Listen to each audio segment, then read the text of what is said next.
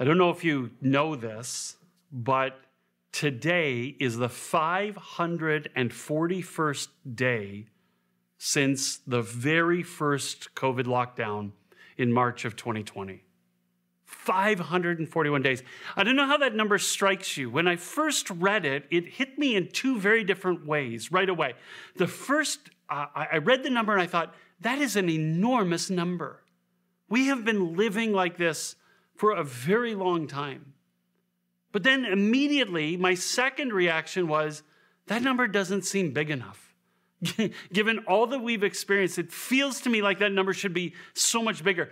Krista just now defaults to saying 2 years. The pandemic has lasted 2 years. And like I said, with everything that we've gone through, it feels like it's been 2 years and probably more. It feels like it's been an eternity. And so it's kind of in that spirit, 541 days in, on the verge of another fall, on the verge of kids going back to school, us starting a new ministry year, and at the same time on the verge of potentially wave 4 and all the uncertainty that that brings, we thought we would spend this Sunday calling a bit of a timeout and kind of thinking about and reflecting on our experience over the last 541 days and bringing it to God. And so this morning, we're not going to do what I usually do and preach a 20-minute sermon and whatever. This morning is going to look a little different. I'm going to talk for about 10 minutes as we think about some of the things we've experienced in COVID, and then we're going to spend some time bringing that prayerfully and reflectively to God, and then we'll sing a song. And then I'm going to talk for about 10 minutes more, but something else about our experience with COVID. And then we're going to, again, bring that prayerfully and reflectively to God. And then we'll celebrate communion together as a community. And hopefully kind of take stock of where it is and where God is in everything that we've experienced in the last 77 weeks of meeting like this. And so to start off this morning, I want to open up our Bibles to a book of the Bible that I have actually, in 30 years of preaching, I have never preached a single message, not a single verse out of this book of the Bible. It's a book of the Bible called Lamentations. But as I was thinking about this morning, I was thinking it's probably the perfect book of the Bible to do some reflecting on what we've been experiencing, because the book of Lamentations is a series of poems that was meant to grieve all that the author and his people were experiencing at the time these poems were written. They were written to grieve the fall and destruction of the city of Jerusalem in 587 BCE and the exile of almost the entire Jewish population from the land of Israel to the land of Babylon, which is in like modern day Iraq. And the point of the poems is just to articulate and give voice to all of the pain and suffering that these communities and people had experienced as their city lay waste in ruins. The governmental leadership had disappointed and then disappeared. Families were separated from each other by the exile. People were anxious and worried about the well-being of their loved ones. And most fundamentally, maybe, people's faith was shaken as they were asking, where's God in all of this? And right around the middle of the book, in Lamentations chapter 3, verse 19, the writer says this: "The memory of my suffering and homelessness," the way the world changed forever, "the memory of my suffering and homelessness is bitterness and poison to his soul. I can't help but remember and am depressed." After 2.5 chapters of giving voice to all of the pain that they've experienced in these traumatic events, the writer says, my suffering, the way I've experienced dislocation, has become bitterness and poison in my soul. And he said, my mind continues to race about it. I can't turn my brain off. And the more I think about it, the more depressed and despairing I get. And I can imagine that there are a number of us who can resonate with those feelings. For some of us, it's as we remember our medical experiences, whether we ourselves have lost our own health or have maybe lost loved ones to COVID-19. Or for those in our community who are also a part of the healthcare community, who have experienced the trauma of working in that environment and the moral injuries caused by treating COVID patients. For some of us, the despair, the depression, the sadness, the grief is all kind of experienced around the way we've experienced mental health in the last 17 months. Whether that's the crushing loneliness and isolation, or the anxiety about our health or our kids, what the pandemic has done to those who grapple with addiction. For some of us, the sadness and the grief is more of a family shape. The way we've been separated by travel restrictions from people that we love for long periods of time, or for others, the way we've been trapped in dysfunctional family dynamics and unable to escape or get relief. For many, it's just the challenges of sorting out family life when work and school and life all happen in the same place, or making arrangements so they can all happen. For some of us, the sadness and the grief comes out of sort of relational trauma that we've experienced. I think one of the legacies of COVID, aside from the toll that it's taken on people's health and on their lives in terms of mortality, I think COVID is going to leave a stream of broken relationships in its wake. For some of us, the pain and the sadness comes more out of the financial experience that we've had. We've lost income or jobs or businesses. Some of us have lost everything. Some of us have lost our place to live. For some of us, the pain and the sadness comes out of the losses associated with faith. We've lost the support structure of our faith. We've lost the programs. We've lost the community. We've lost the regularity of worship. We've lost being in relationship with people. We've lost the opportunity to volunteer. We've found ourselves immersed in questions and doubts, and how can God allow all of this? And there's just this pain associated with what we've experienced over the last 541 days, and it's hard to turn your brain off, and the more we think about it, the deeper the sadness gets. But this is why I wanted to turn to the book of Lamentations, because here's where the writer of Lamentations finds himself. He says in verse 21, "I call all of this to mind, therefore I will wait." What does he call to mind? Certainly, he says, the faithful love of the Lord has not ended. Certainly, God's compassion isn't through. They are renewed every morning. He breaks into prayer. He says, "Great is your faithfulness, God." And then he reflects and says, "I think the Lord is my portion. Therefore, I'll wait for him." Psalmist says, the writer of Lamentations says, in the midst of all the pain and the despair and the trauma and the ache and the grief, he said, this is what I'm going to do. I'm going to learn to lean into the goodness of God. He says, I'm going to remember that God's faithful love isn't over. The Hebrew word is chesed, and it refers to God's faithful commitment to show up in loving kindness and action on behalf of God's people. And the writer says that God is still that kind of God. He says, I remember that God's compassion, in Hebrew, the racham of God, the tender mercies of God, they're not over.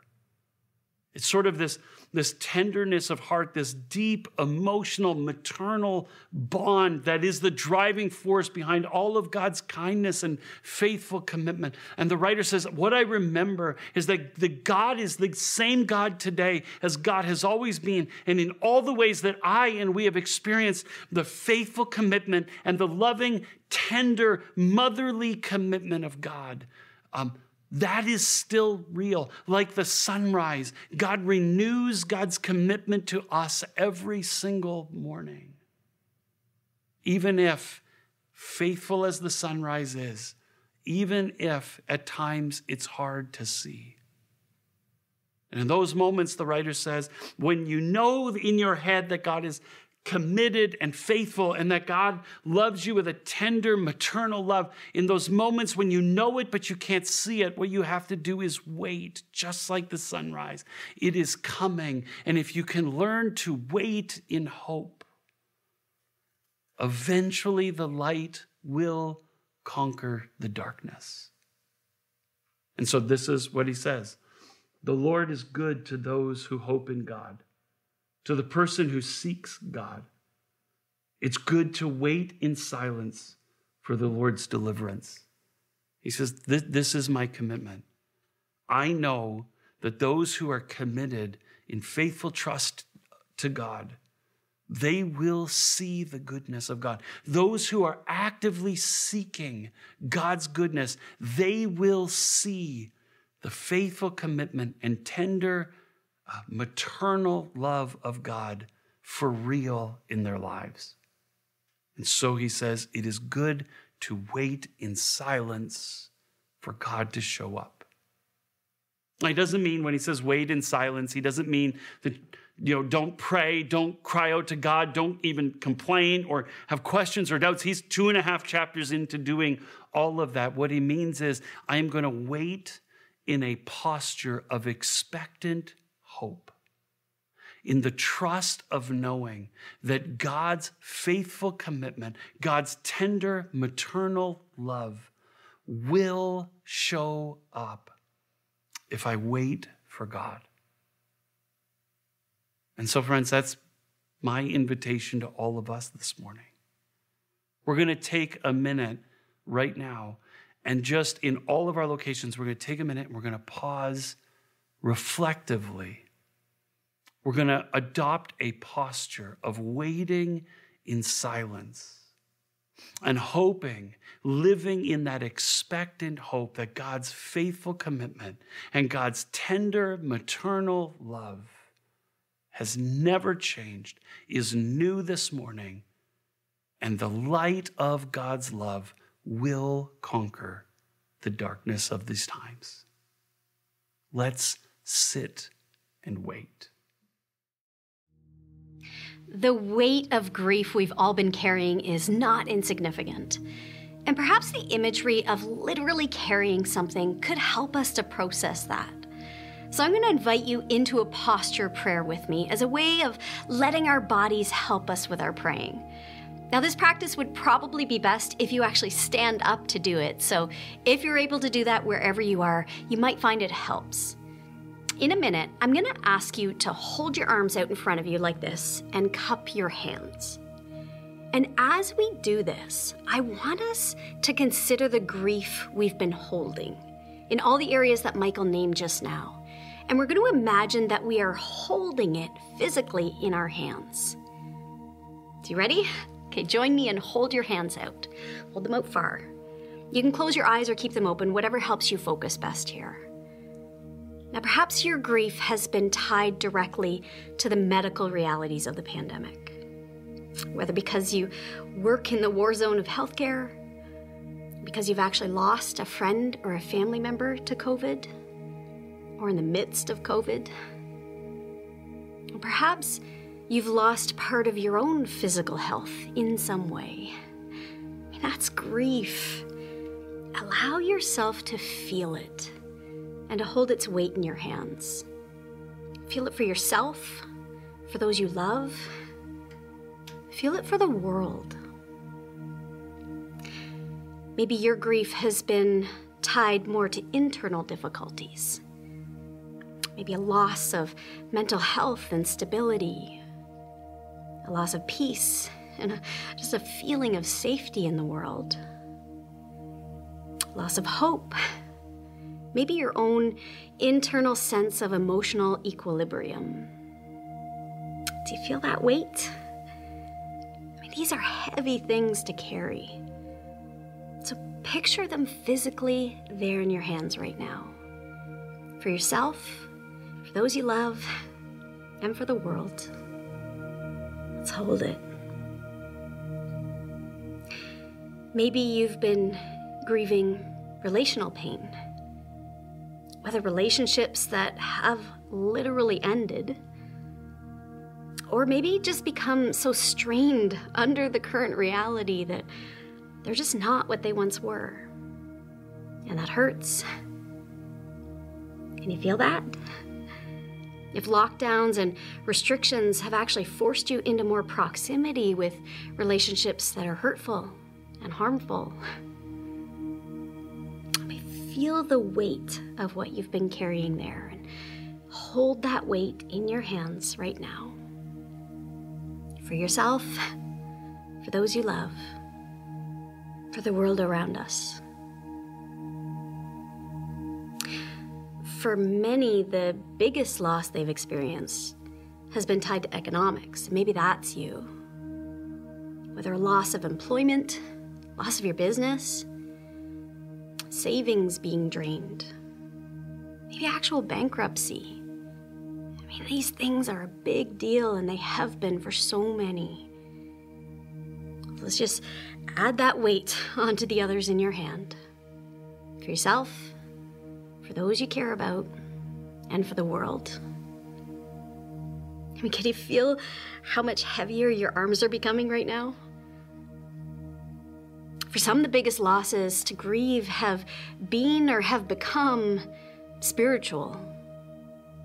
So has your faith struggled at all?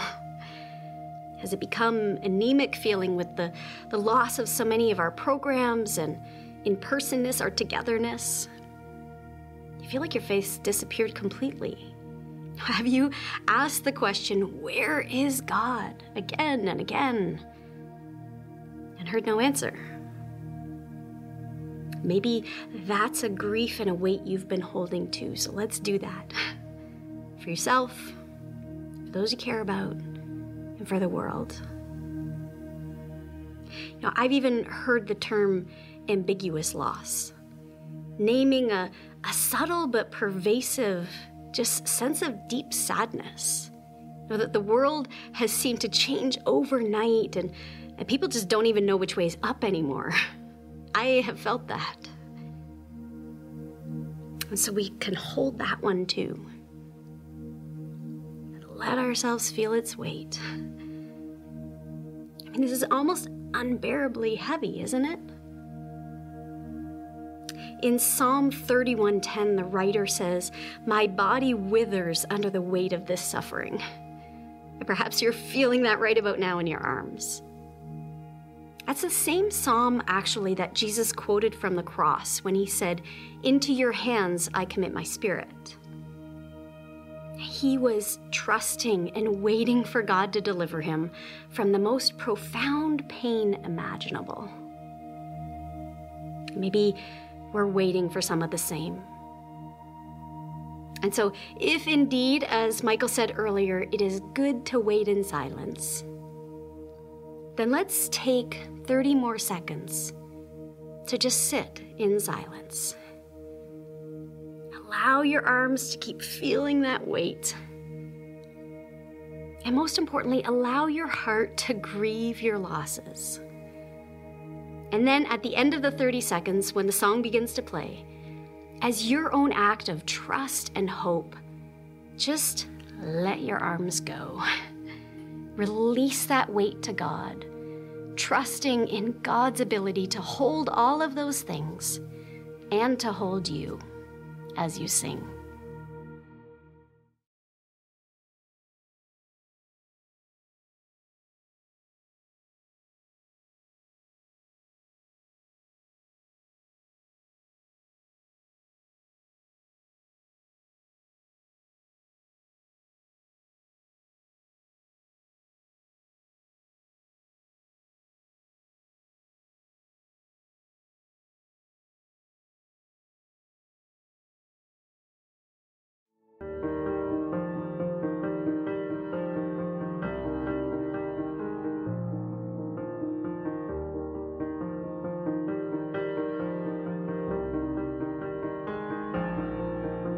If faith can move the mountains, let the mountains move. We come with expectation, waiting here for you, waiting here for you.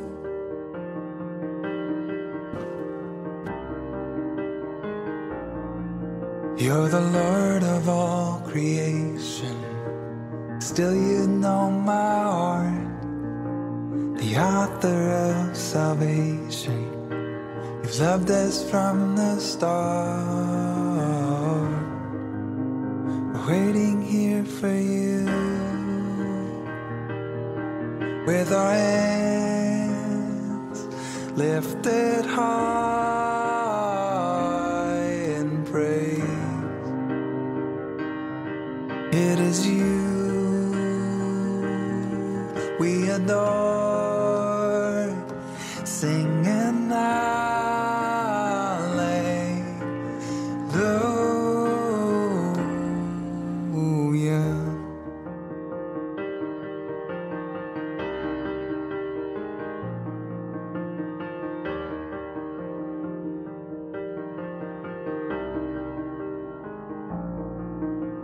You're everything you've promised.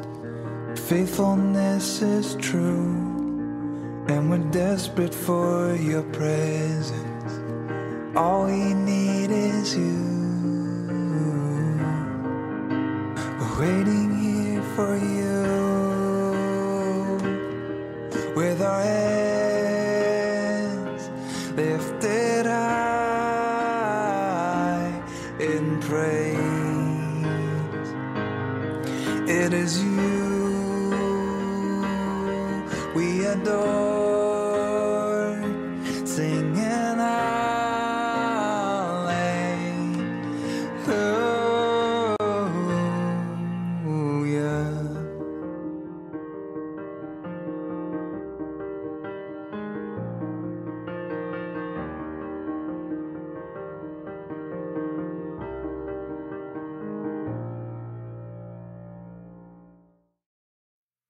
I trust that in the midst of these moments, that maybe you could even already to begin to sense the presence of God 541 days into this pandemic. Now, there's a lot of ways in which our experience of COVID has been unique to all of us. We've experienced the pain and the trauma of it differently, but there is one way that I want to talk about this morning that we've all experienced it together. And I think we need to name it and address it if we're going to move together from this place as a community. And that's the pain and trauma of disrupted relationships, something we've all experienced. See, in the last 541 days, we've all had different experiences of the pandemic, right? Just think about, for example, a person who is either, has gotten sick with COVID or lost a loved one to COVID or is immunocompromised or works in healthcare. Imagine that person's experience of the last 17 months compared to somebody who is young and relatively healthy and didn't get sick and didn't really know anybody that got sick. Their stories, their experiences of the last 17 months are going to be completely different. We've had different perceptions of the last 17 months. Different parts of our community have tapped into different sources of information who have reported with different levels of accuracy. And now we have different understandings of what's happened over the last 17 months. And it can actually be hard to imagine how somebody who understands these circumstances differently than you, how they can't see, what you see. We've had different priorities, different values, each of us in the last 17 months. For some of us, the last 17 months have literally been about our physical health and either protecting ourselves or recovering. For some of us, the last 17 months have been about mental health. For others of us, the last 17 months have been primarily financial concerns or family concerns or concerns about the kids. We've had different priorities in how we've processed. And so since we have different experiences and stories and different perspectives and different priorities and values, what has happened is we've all made different decisions when it comes to navigating the pandemic. But here's what that's created. I've had lots of conversations in the last 17 months, and probably so have you, with people who have said that they have felt judged, disrespected, even rejected because of the decisions they made because of COVID. And in some of those conversations, people were telling me that it was me who had made them feel that way. And when people feel that way, when they're afraid of being judged and rejected, then what we do is we retreat into our own little camps. We circle the wagons with the people who think like us and understand things like us and understand us in order to protect ourselves and to protect our feelings. And we withdraw in relationships from family and friends. Communities have been shattered. Churches have experienced division because of the ways that we've retreated into our camps to protect ourselves from judgment and rejection because of the ways that we have responded to COVID. And that's as true in our church as it is anywhere. And honestly, friends, if we're going to move forward as a community from this entire experience, it's only going to be if we can make one commitment to each other. That by God's grace, we will give grace to each other. I think that looks like a lot of things, but I'm going to suggest two this morning. It means giving each other the grace of extending mercy rather than judgment. In Matthew chapter 7, starting in verse 1, Jesus says, "Do not judge, or you too will be judged. For in the same way you judge others, you will be judged. And with the measure you use, it will be measured to you." The rabbis used to say that God had two ways of measuring a life. There was a measure of judgment and a measure of mercy. Those were God's two options. And God would choose which way God was going to measure a person's life, your life, my life. Whether with judgment or mercy, God would choose based on what God saw us choose. If we were people who extended judgment to others, then God would use the measure of judgment on us. But if we were those who extended mercy to others, then God would extend mercy to us. I think the only way that we as a community are going to be able to move forward together is if we can learn to extend mercy to each other in the way that we are navigating these moments, to understand that our experiences and our stories are different, that our perspectives are different, that our priorities and values are different, that the battles that we're fighting are different, and to understand, therefore, that the decisions that we're going to make are going to be different, and to allow that to be okay. Remember Tom Lowen saying months and months and months ago that at the end of the day, knowing that we're all doing the best that we can with the way that we're trying to navigate COVID, Tom said, regardless of the dialogue that we have, and there is room for constructive back and forth and mutual disagreement and so on, where it's welcomed and appropriate. But Tom said, underneath all of the conversation about COVID, there should be one fundamental commitment as we make the decisions that we need to make. It's that we will look each other in the eyes every time somebody makes a decision, and we will say to them, that must have been a hard decision. I'm proud of you. Imagine if we could be the kind of community that could give each other the grace of extending mercy. Here's the second thing. What if we could give each other the grace of extending acceptance? In Romans chapter 15, the Apostle Paul writes this, "Accept one another then, just as Christ accepted you, in order to bring praise to God." Paul is writing in a context, he's writing to a church where there were factions and divisions, there were groups and camps who were emotional and in opposition to each other because there were strong debates about the most faithful way to follow Christ in their current circumstances. And the Apostle Paul says to them, in the midst of that circumstance, do you want to really praise God? Accept each other just as Christ has accepted you. The word accept in the Greek language means to grab and to pull something towards yourself as your own. I am accepting this piece of paper. I'm grabbing it and claiming it as mine by pulling it close. In the context of relationships, it could mean something like to embrace somebody, literally or figuratively, as yours, as belonging to you, as one of your people, to embrace someone as family. The Apostle Paul says in communities and churches where there are factions and divisions, do you know how you bring praise to God? By opening your arms and embracing each other as family, the exact way that Christ has embraced us. How has Christ embraced us? Warts and all.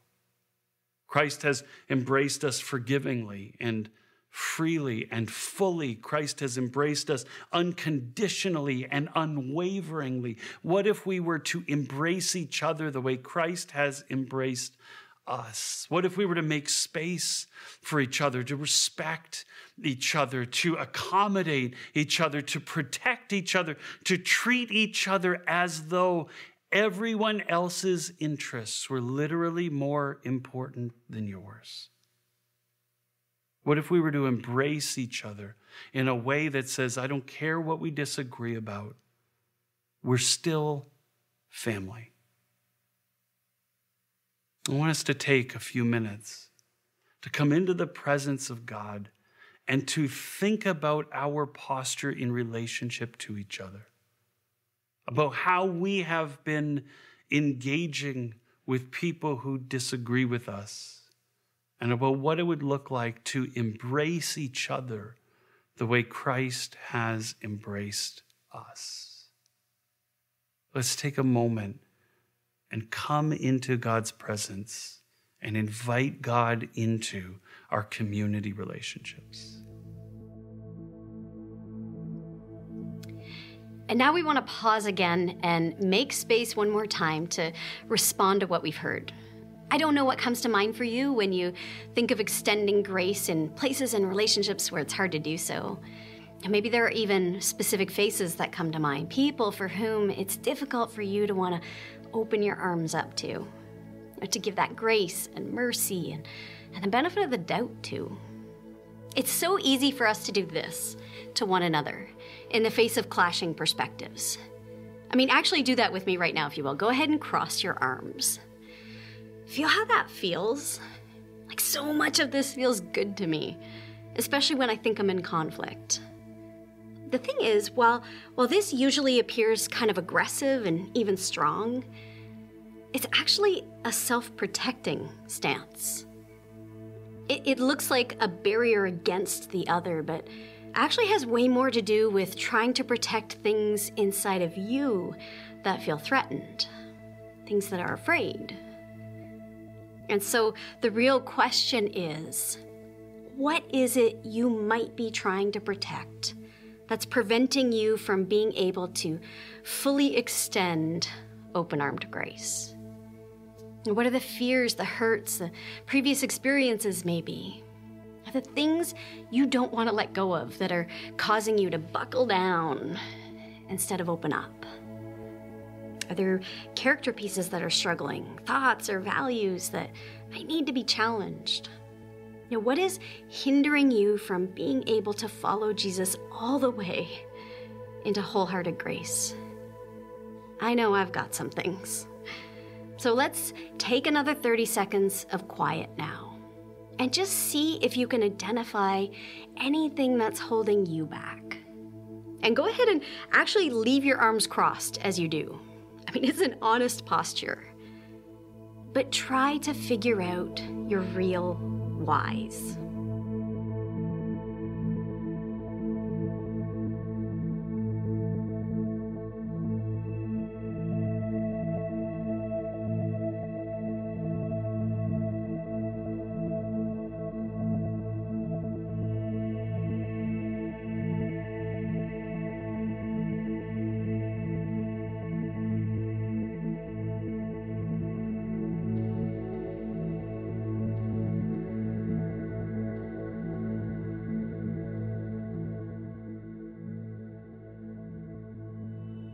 Now, we could choose to stay like this. Arms crossed, barriers made, self-protected. But we know this isn't the Jesus way. This isn't love. We asked you to grab some communion supplies today at the start of the service because we want to celebrate the Lord's Supper together here. You might notice we can't do that very well with our arms like this. I mean, we can't do that at all with our arms like this, or with our hearts and our minds like this. And so I'd like to lead us in a short moment of prayer, knowing that I need to let some things go before I can enter into communion wholeheartedly. If you do too, then I'll invite you as I pray to intentionally make a choice to uncross your own arms, to hold them open and let that become part of your prayer too. To God, I'm sorry for the ways I have set up barriers, made judgments, drawn lines that divide me from people who you love, and who I love, and who I want to love. I've crossed my arms in order to feel more safe, but instead it has made us all more unsafe. So now I choose to uncross my arms, to hold my life open, and to make my heart a safe space for everyone, not just me. In Jesus' name and in Jesus' spirit I pray. Amen. So now with our arms free to receive, if you'd like to celebrate communion today, if that's where you're at in your faith, you can go ahead and grab your juice and your bread now and hold them in your hands there together. If you're not in that place, or if this is all new to you, there's no pressure at all here. So feel free to just take a pass, or maybe you even want to use these moments to reflect on where you're at with God and to consider whether opening your arms up a little wider in that direction might be something that you're ready for. I love this particular communion invitation by writer Brian Zond. He says, "This is the table, not of the church, but of the Lord. It is made ready for those who love him and those who want to love him more. So come, you who have much faith and you who have little, you who have been here often and you who have not been here long, you who have tried to follow and you who have failed. Come, because it is the Lord's will that those who want him shall meet him here. The body of Christ, broken for you, the blood of Christ, shed for you." Let's receive it together now.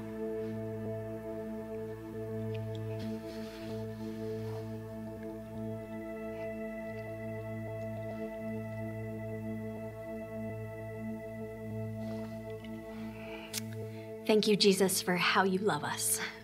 May we learn to love one another in the very same way. Amen. Now we're going to take in a new song that reflects everything we've been talking about, refusing to let our differences divide us, so that we will see Jesus live and breathe and move among us.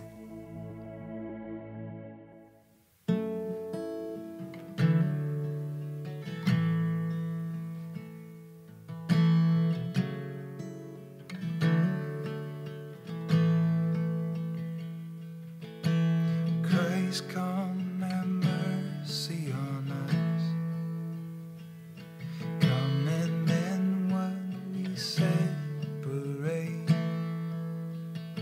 We are divided over things that are not your heart. Spirit, come show us the way.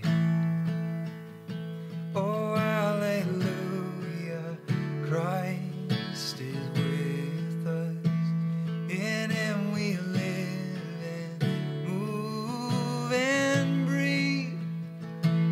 So with his breath inside our lungs now and forever we will sing.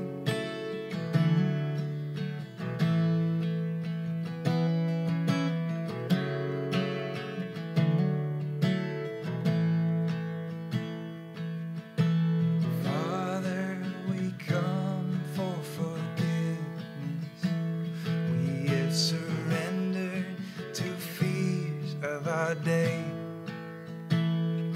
turning brothers and sisters to enemies.